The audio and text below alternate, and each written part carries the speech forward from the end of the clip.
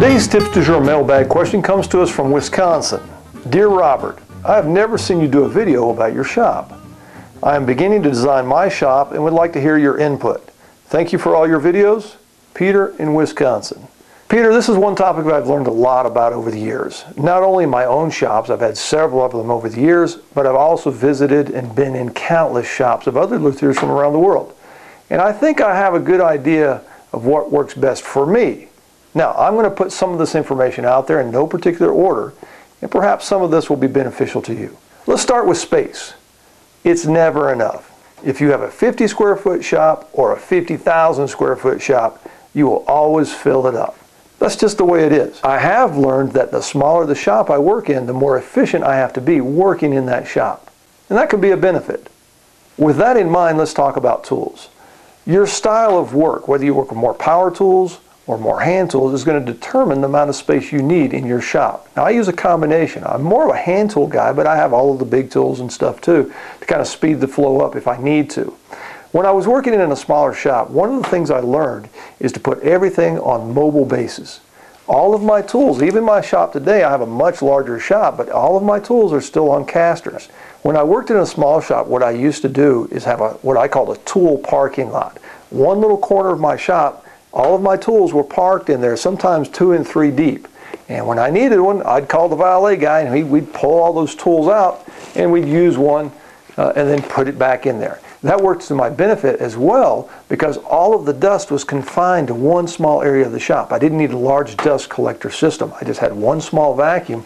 I'd wheel the tool over to it, plug it in. When I was done, I'd wheel the tool back into the parking lot.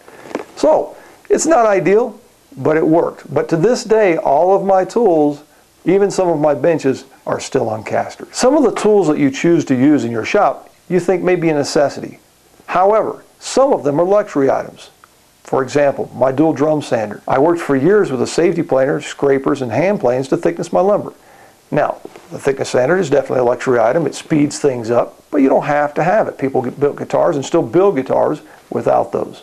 Larger tools like large table saws, band saws, things that you use perhaps only once in a while. Think about it before taking up a large part of the real estate of the shop with those larger tools. Also, table saws and other benches have a tendency to collect junk. The more benches you have in your shop, the more junk you're going to put on them.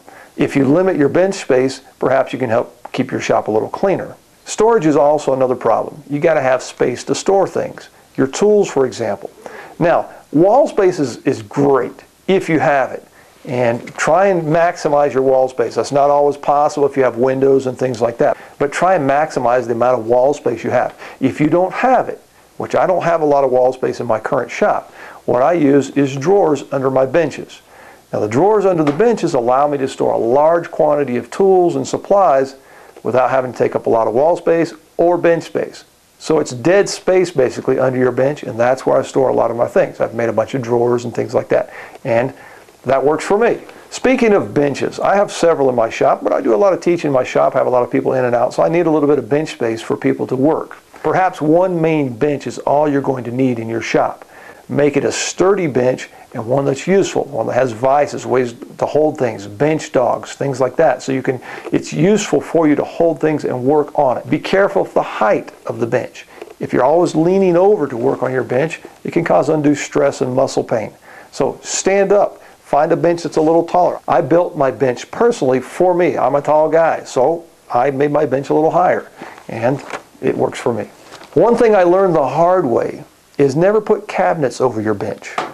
I had a row of cabinets over my bench where I worked one time, and I had a nice high-end guitar there on the bench, and all it took was one time for me to open the cabinet to reach in and get a tool, and that tool jumped out onto my guitar.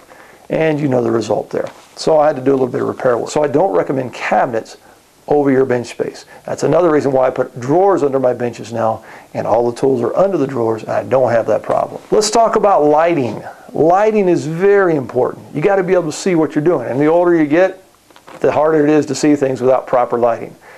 Daylight, natural daylight is the best. Now, if you don't have that option, I don't have that option here in my shop. I'm a below grade in my shop, and so I have a couple of small windows, and that's it. So I'm locked into artificial lighting. When I go with the artificial lighting, I go with the Daylight Deluxe fluorescent bulbs. I want the most amount of light that I can get in my shop that imitates the natural daylight. Now, you can get the cool fluorescent lighting or other types of lighting. It's just not enough in my opinion. I like it bright. So when you design your shop, make sure that you have enough lighting in there so there's no shadows in some areas and you can see what you're doing with the light that you have. Let's talk about dust control. It's so important that I recently wrote an article for the Guild of American Luthier magazine on the subject. There are many, many types of dust control systems out there. The main thing you need to decide is where to put that sucker. And to get the best efficiency out of it, how are you going to run your duct work? Now, if you don't like listening to the noise of the machine, you might consider putting it in an outbuilding or outside your shop and then piping in your duct work. If you don't have that option due to environmental reasons or HOAs or neighborhoods, things like that, you have to put it on the inside. And that's what I've done in my shop. I have a nice unit in the corner there. What I've done is I've run about 15 or 20 feet of piping to the left and about 15 or 20 feet of piping to the right. And I have blast gates where I can shut off the right side or shut off the left side. And that improves the efficiency of my system. I only run one side at a time. If you try and run both sides at once, then you're losing CFM and the efficiency of your machine. Keep the filters clean as well. Now I also have a few shop vacs in my shop. I talk about this all in the Guild of American Luthier magazine article. I highly recommend shop vacs. I use the bigger dust control for my tools and machinery, and then for the floors and things I use the shop vacs. And those work very well. So make sure that you study dust control before you design your shop. It's very important. Something else that you need to control is your relative humidity or your RH levels in your shop. And I've talked about this before in a couple of videos. Behind me here, I have a climate controlled room. And in there it stays a pretty constant 45%. I also have a go bar deck in that room. If I'm building a guitar for a high relative humidity environment, then I can actually glue the guitar together, build it in the climate controlled room.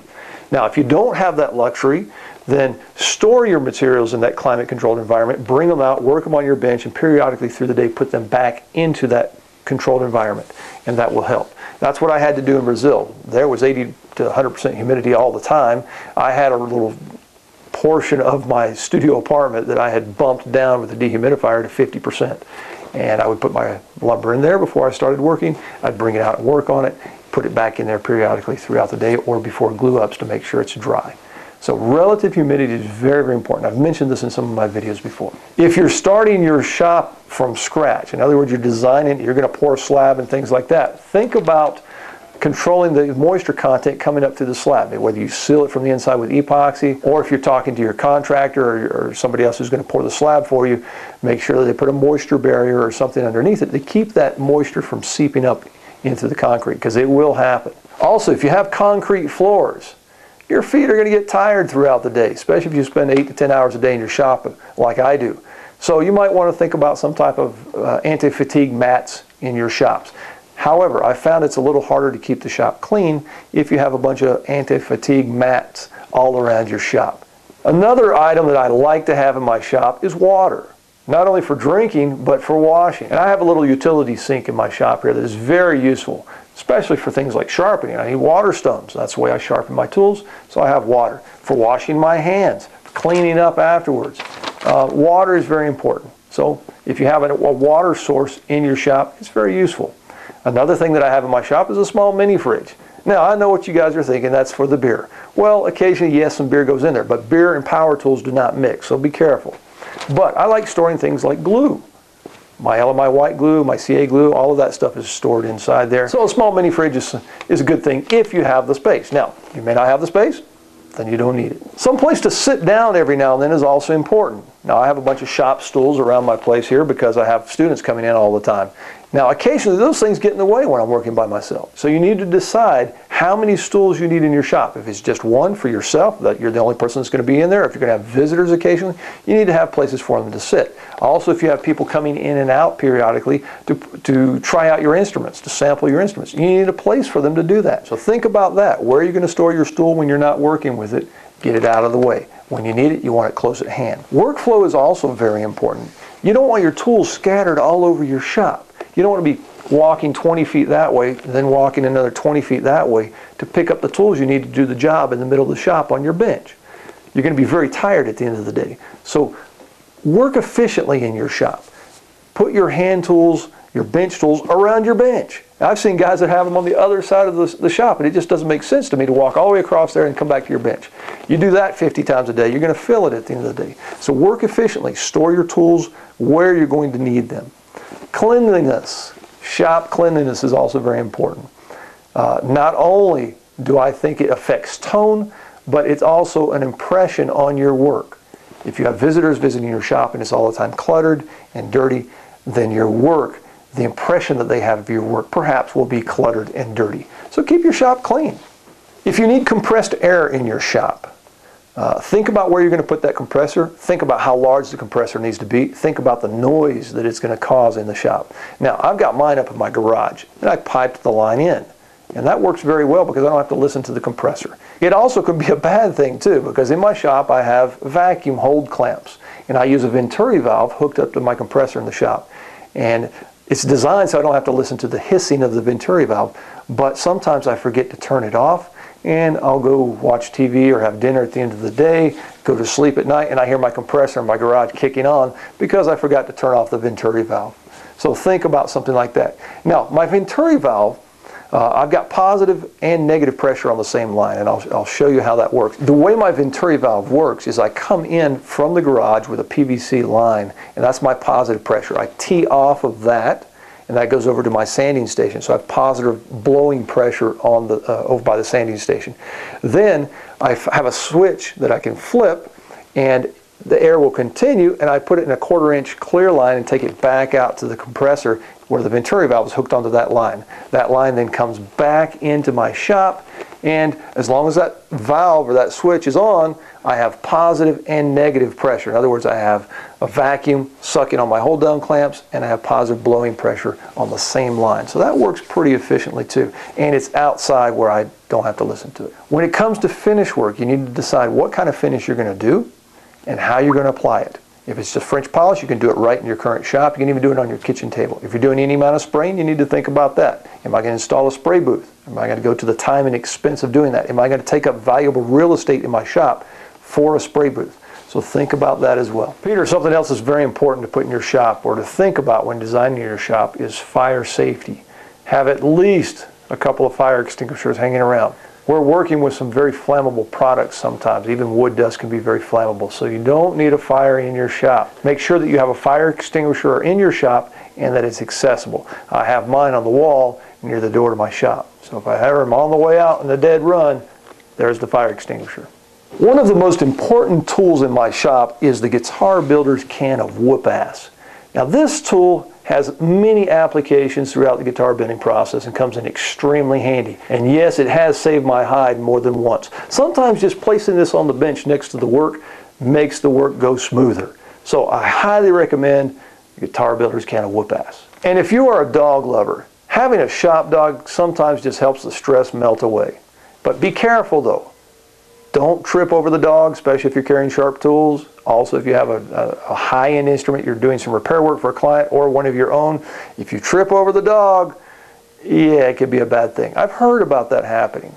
So be careful there if you have a shop dog. Shop dogs are great, but you need to be careful. Also be careful if you have visitors coming into your shop. Not all visitors are dog lovers, and sometimes that can be a turnoff to some clients. So make sure that anybody visiting the shop is dog friendly. So Peter, thank you very much for your question. This is a topic I've been wanting to address for a long time. However, I could probably write a book on this subject. There's so much information you need to think about. I'm just beginning to skim the surface here in this small video. So I hope it's been helpful. If you have any questions, feel free to contact me. Also, there's a lot of websites out there that offer great insight into shop layout. So thank you very much, Peter, and happy building.